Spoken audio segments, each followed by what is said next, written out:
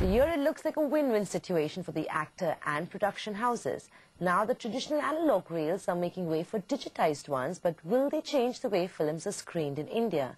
Mansi finds out how digitization of reels will help the movie industry and whether analog or traditional film reels will soon join the dinosaur age.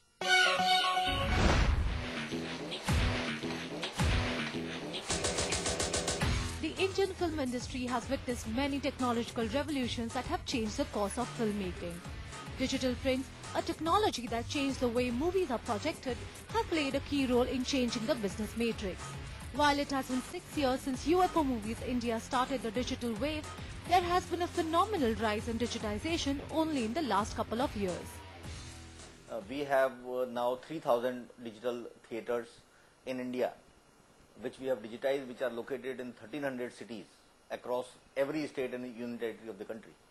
So, that kind of deep penetration we have been able to provide. So, as a result of that, against 400 to 500 prints, now all major movies are going to 2,500 to 3,000 screens. Multiplication of the regional and the small budget movies, like a Page 3, for example, which is a typical example, released with just 60 prints in those times. Today, if a Page 3 equivalent releases, it releases in 600 to 700 cinemas at least. When I did my first film, Tumil, it released with 125 prints, all India. Now today, no matter how small a film you make, you cannot release a film with 125 prints. Nobody will ever know that the film released. But with the speed at which the number of screens have increased and are still counting, it is becoming virtually impossible to create as many analog prints, because analog prints have a cost attached to them. This year's biggest release, Agnipath, was screened in 1,200 digital theatres out of the total release of 1,888 prints. While Bodyguard was released last year with 1,480 digital prints, Shah Rukh Khan's Ravan went in for 1,900 digital prints, and Dawn 2 was released with 1,871 digital prints. Rohit Shetty's Ajay Devgan starrer Singham was released in 1,200 digital cinemas. Despite the rapid digitization of reels, filmmakers say that Indian cinema is failing to keep up with the ever-changing technologies of the West. The general process is that a new technology comes out. America uses it, or a Western nation uses it, tests it with the market, finds success with it.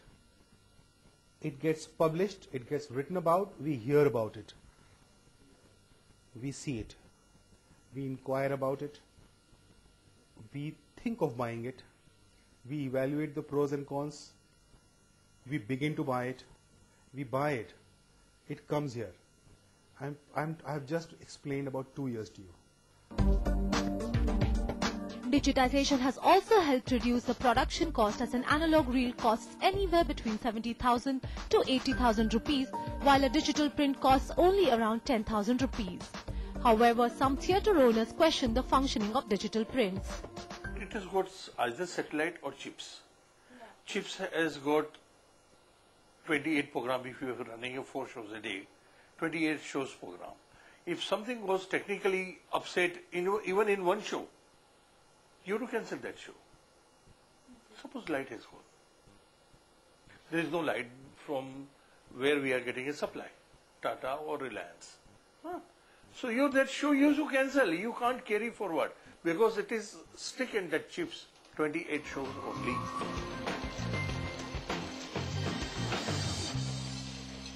Digital prints have ensured that films are released in Tier 2 and Tier 3 cities on the day of their release across metros and A-towns.